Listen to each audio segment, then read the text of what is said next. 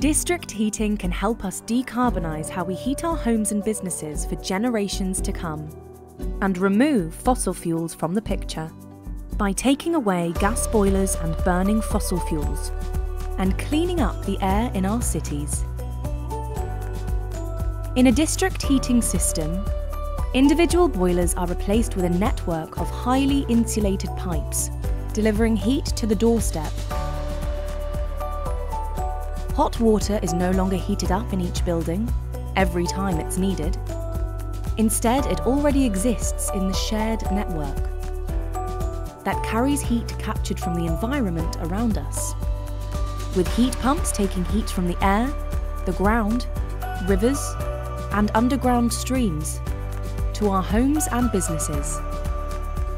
These pumps run on electricity from renewable sources like wind, or generated by industrial heat that would otherwise be wasted.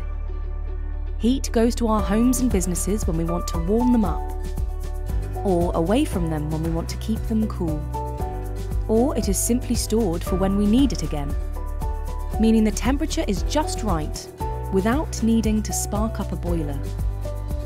The UK's cities are where air quality is at its worst, but they are also where heat networks work at their best and can be sold and managed locally, contributing to the local economy and creating jobs for local people. Vattenfall has over 100 years of experience in delivering heat to cities across Europe.